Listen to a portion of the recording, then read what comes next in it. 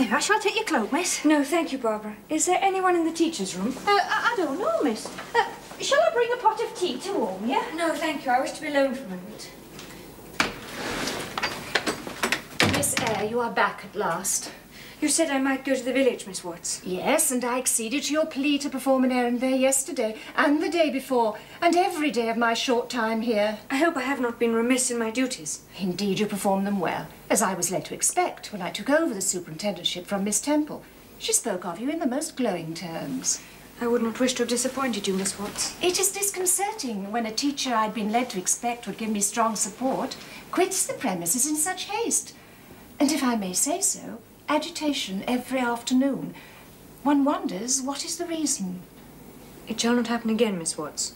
Let us hope not.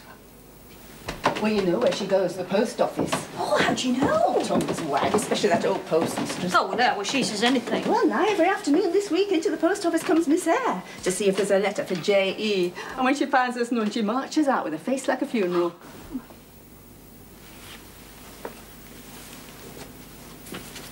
I believe it is your turn to take the girls' study hour this evening. Yes, Miss Watts, and then I read prayers to them and see them to bed. Do not let them make you late for teacher supper.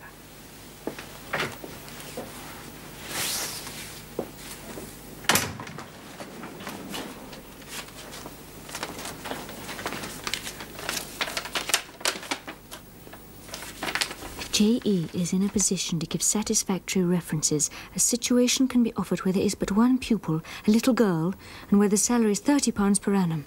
All particulars to Mrs. Fairfax, Thornfield, near Millcote. Very well, Barbara, but do not let it occur again. That is all. You may go. Miss Watts? You wish to speak to me, Miss Eyre? If I may, Miss Watts, it concerns a matter of much importance to me. I am very busy, Miss Eyre, but if it's urgent, speak now. Miss Watts, I have the possibility of another situation. You wish to leave Lowood? It is a situation where the salary would be £30 per annum, double the amount I am receiving now. And you would like me to lay the matter before Mr. Brocklehurst? If you would, I would be most grateful. Mrs. Reed, as your natural guardian, will need to be approached for her consent. Mrs. Reed will not care what happens to me. And then, Miss Eyre, the matter must be laid before the committee. It may take some time.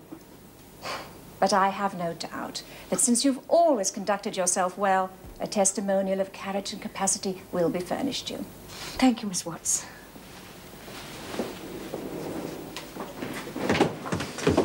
Oh, Miss Eyre, I was just coming for you. There's a person just arrived wishes to see you. Oh, that'll be the carrier for my box. No, this is a young woman. The carrier won't come for another half hour. Now, he's to take my box to the inn. I shall be there in the morning to take the coach. Who's the visitor? It's her, I'm sure. I could have told her anywhere. Well, who is it? You've not forgotten me, Miss Eyre. Oh, Bessie! Bessie! Oh, Barbara, this is a very dear old friend, Bessie. She was my nurse at Gateshead, the only one who was ever kind to me. Oh, well, that'll be one more for tea then, Miss Eyre.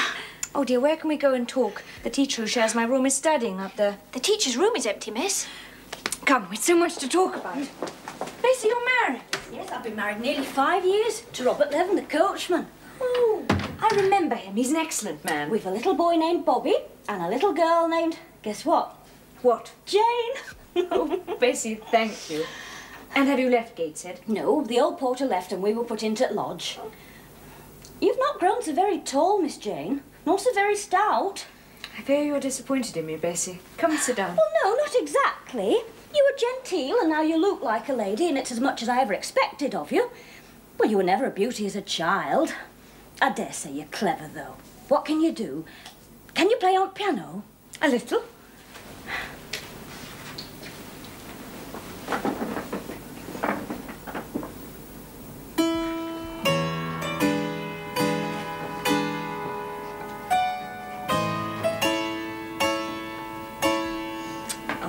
Miss Reeds could not play as well. I always said you could surpass them, and you have. What else can you do? Can you draw? That is one of my paintings over the fireplace. Oh, well, that is beautiful. Bessie, did my aunt send you? Oh, Lord, no. But she did have a letter saying you were going away to another place. So I thought I'd set off and have a look at you before you went quite away. Oh, bless you. You'll want to hear about family. Well, Miss Georgiana is very handsome and nearly ran off Wheat Lord, but her sister told on her, now they quarrel like cat and dog. Mr. John is a great disappointment. He were put to study law, but it were no use, and now he's ruining his health with bad living. Your aunt is well enough to look at, but she's breaking her heart over Mr. John, and I fear it'll be the death of her. For only Bessie, please, I want no news of the family. They've never sought any of me. Let us talk of ourselves. Well, never. Well, did Mrs. not write and tell you when man came? What man? Well, you know how Mrs. Reed always said your father's people were poor and despicable. Well, they may be poor, but I believe they're as much gentry as the Reeds are. For one day, it must be 7 years ago, and Mr. Eyre came to Gateshead asking to see you. I was sure Mrs. must have written to tell you. She's never written. Oh, dear. Well, Mrs. told him you were at school some 50 miles off. He seemed so much disappointed, for he was going away to a foreign country, and his ship was to sail in a day or two. He looked very much the gentleman, and I think he was your father's brother. And what foreign country was he going to, Bessie? Oh, an island thousands of miles off, where they make wine. The butler did tell me. Oh. Madeira? Yes, that's it. That's the very word. And he went away? Yes, he did not stay many minutes in house. Mrs. were very high with him. Afterwards she called him a sneaking tradesman. My Robert believes he were a wine merchant. Perhaps. Or a clerk or an agent to a wine merchant. Miss Jane, I cannot stay long. A waggoner is passing who will carry me home. Not until you've had a good meal and a rest. Come, Barbara must have that tea ready by now. We'll go to the kitchen and talk and talk and talk. I must tell you what has happened, but I'm starting a new life. No. Yes.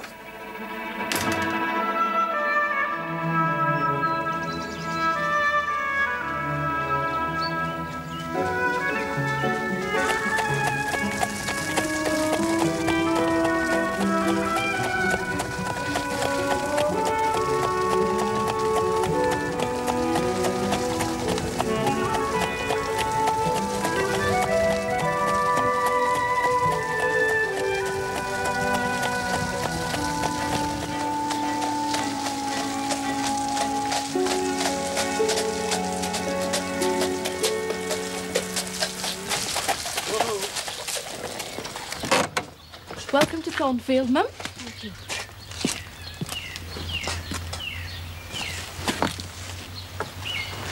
Please come in. John will take your box up to your room. Aye, it's allus John.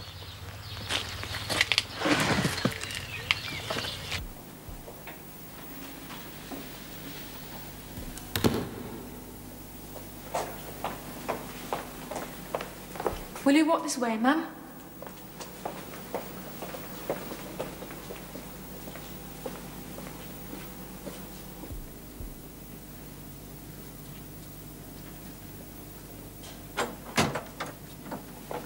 Miss Eyre, Mum. How do you do, my dear? How do you do, Mom? Mrs. Fairfax, I think. Yes, you are right. I'm afraid you've had a tedious ride from Milkwood. John drives slowly. And were you long in the coach before that? The coach left Luton at 4 o'clock this morning. I had to rise before 3 o'clock. Oh, you must be tired. Come and sit down. Is this not your chair? No, I shall be comfortable enough here. And your hands look numb with cold. Leah, are the refreshments ready? Yes, Mum. And make some hot negus as well. The water's boiling, Mum. I hope I shall have the pleasure of seeing Miss Fairfax tonight. I was glad to arrive before nightfall, hoping to see my young pupil, Miss Fairfax. Miss Fairfax? Oh, you mean Miss Barnes. Barnes is the name of your future pupil. Barnes? Yes. Oh, yes, thank you, Leah. Now, sip that negus and warm yourself. Indeed, then, she is not your daughter. No, I have no family. But I am so pleased you are come. It will be quite pleasant having someone with whom to talk. Thornfield is a fine old hall, but in the quiet season, you know, one feels dreary. Quite alone. Well, I say quite alone. Leah, my maid, is a nice enough girl, to be sure. And John and his wife, well, are very decent people, but then, you see, they are only servants. Well, eat that food, Miss Eyre. Don't stand on ceremony. You may eat and listen to me prattling. I have had the room next to mine prepared for you. It is only a small apartment, but I thought you would like it better than one of the large front chambers. To be sure, the front chambers have finer furniture, but they are so large and solitary, I never sleep in there myself. Here we are. Oh, it is beautiful. Thank you, Mrs. Fairfax. And thank you for your kindness. Kindness? Oh, rubbish. Now I have someone with whom I can talk.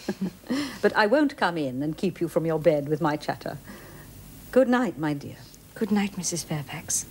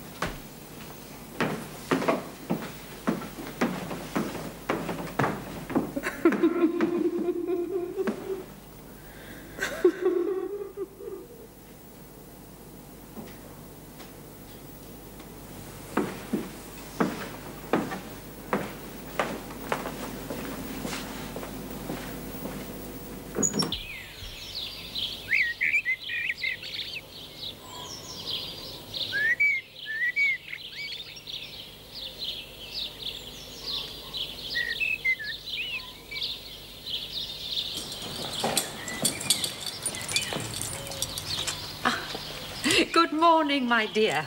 I see you are an early riser. It's all so beautiful. Every moment is precious. Come in, my dear. I have some tea in my room. The tea is just right. And how did you like Thornfield? Oh, I like it very much. Yes, it is a pretty place. But I fear it will be getting out of order if Mr. Rochester doesn't take it into his head to come and reside here permanently. Mr. Rochester, who is he? Well, the owner of Thornfield. Did you not know his name was Rochester? I thought Thornfield belonged to you. To me? Oh, bless you, child. Oh, what an idea. No, I am only the housekeeper, the manager. To be sure, I am distantly related to the Rochesters, or rather my husband was.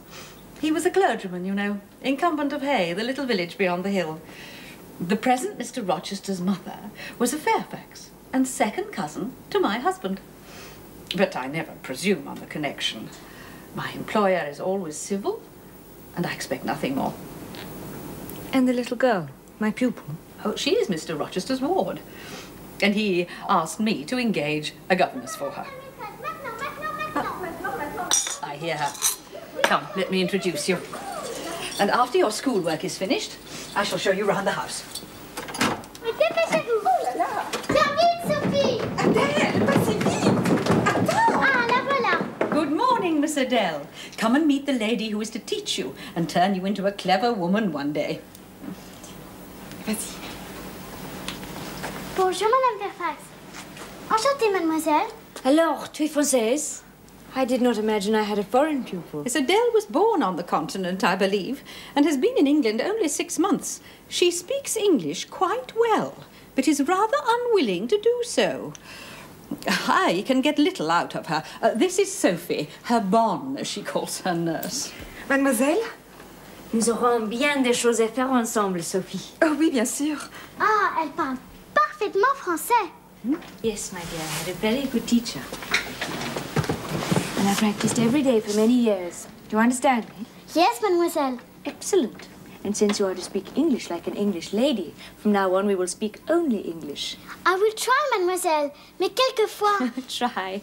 You will succeed. What is your name? Jane Eyre. Eyre. I wish you could ask her some questions about her parents. You will learn more than I could. Adele, you live in Paris? Mais oui, mademoiselle. Yes, mademoiselle. With whom did you live? I lived long ago with Mama, but she's gone to the Holy Virgin. Oh, poor little lamb. And after that? We live with some poor people, but Mr. Rochester est venu. He came. He asked if I would like to live with him in England, for I knew him when my mama was alive, and he gave me the belle robe des jouets. Pretty dresses and toys. But now he has left me all alone, and he's not here. He has had to go abroad again. I can sing and dance and speak many poems. Shall I dance? Et vous verrez. Not now, dear. We have a lovely schoolroom ready for you with a pianoforte and globes and all that you will need. Shall I show it to you? Please do, Mrs. Fairfax. Sophie, you will have much to do during lesson time. Madame? Sophie, vous aurez des choses à faire pendant nos leçons? Oh, oui, mademoiselle. Come along, then. Come, my dear. I wish to play in the garden first.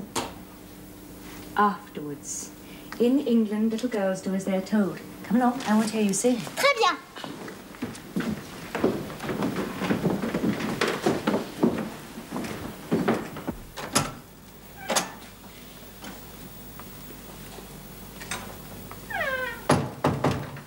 Come in, my dear. Your morning school hours are over now? Yes. The schoolroom is admirable. You keep everything in such good order. Why, Miss Eyre, although Mr. Rochester's visits here are rare, they are always sudden and unexpected. So I keep his house in instant readiness. Is Mr. Rochester such an exacting, fastidious man? Well, he has a gentleman's tastes and habits. He expects to find his house managed in accordance with them. Do you like him? Is he generally liked? Oh, yes. The Rochesters have owned most of the land here, time out of mind, and the family have always been respected. But do you like him? Well, I have no cause but to like him. And so do his tenants, to whom he is generous, although he's hardly ever among them. But has he no peculiarities? I mean, what is his character? He is a very good master. Is that all you know of him? Well, his character is unimpeachable, I suppose. I dare say he is peculiar. He travels a great deal and has seen a great deal of the world, I should think. I dare say he is clever, but I have never had much conversation with him. In what way is he peculiar? I don't know. It is not easy to describe. You feel it when he speaks to you. You cannot really be sure whether he is in jest or earnest, whether he is pleased or the contrary. You do not thoroughly understand him, or at least I do not. But he is a very good master. Now, I promised to show you round the house, didn't I? Thank you.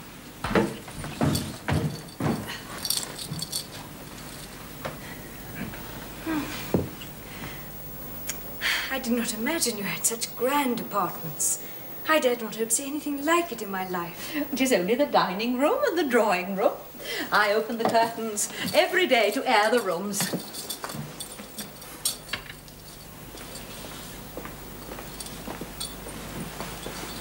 And every bedroom ready for use? Oh, the master will not catch me napping.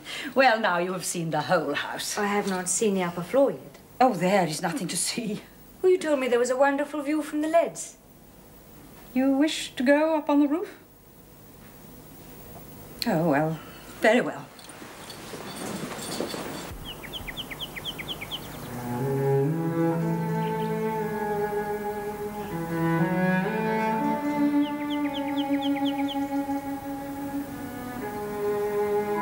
The view indeed was splendid. But I saw that Mrs. Fairfax, for some reason, was uneasy lest I should prolong my enjoyment of it.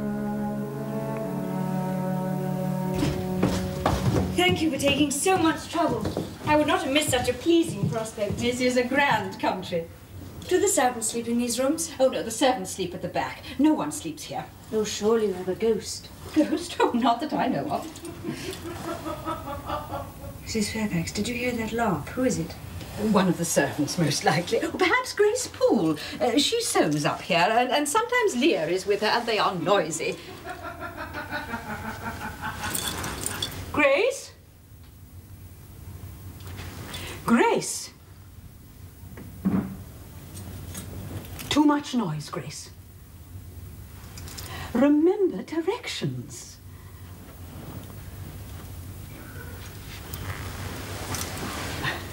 She does the sewing and helps with the housework. She's a little too fond of porter, But she works well enough. Let us go down. It is too disagreeable here. We do not want our dinner cold, do we?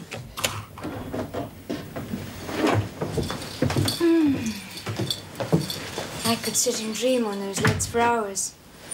I should not go up there again if I were you. The wind, it can come in terrible gusts. It is dangerous.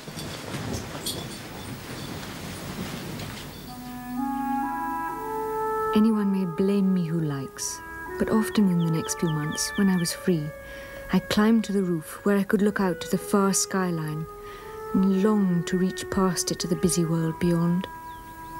I had the promise of a smooth career.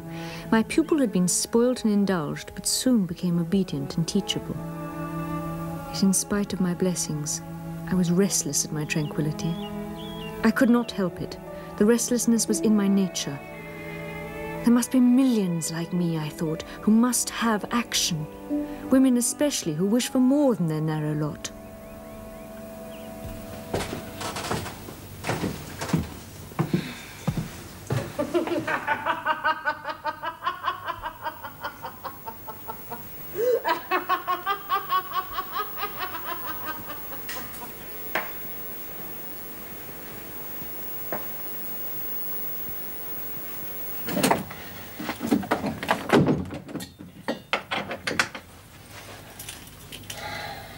What is the matter, Mrs. Poole?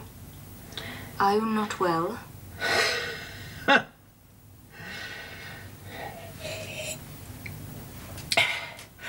This'll cure it, miss.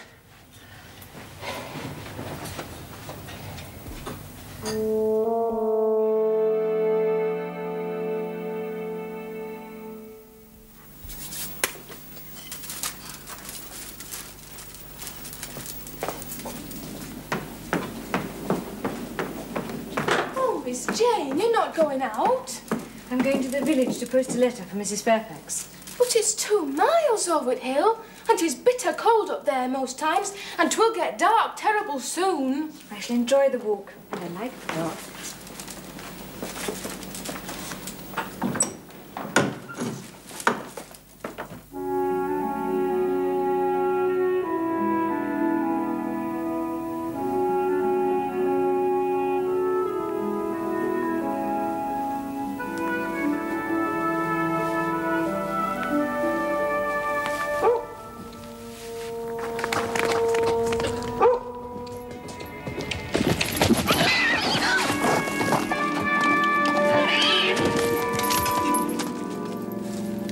Damnation. Are you hurt, sir? Can I help you? Stand aside.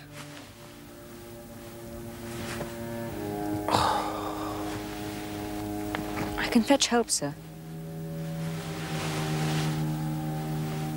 I've no broken bones. It's only a sprain.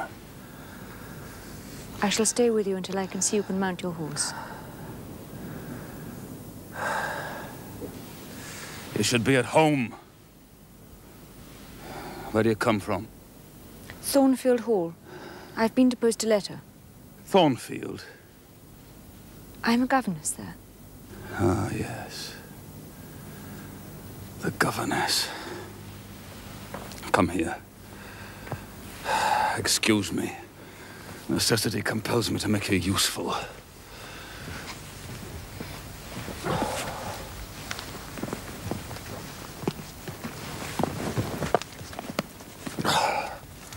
Stand aside. Thank you. Tyler!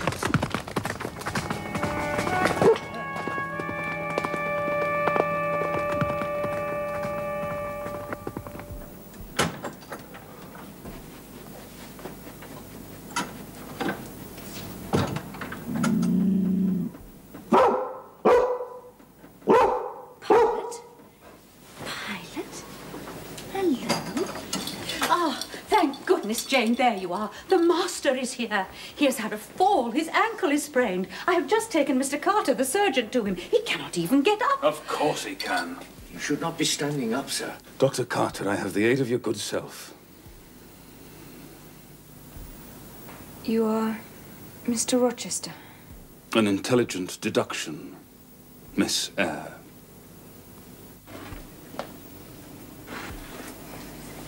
Miss Eyre? Miss Eyre? I should be glad if you would take tea with me tomorrow. 6 p.m. Good night, Miss Eyre. Yes, sir. Good night, sir.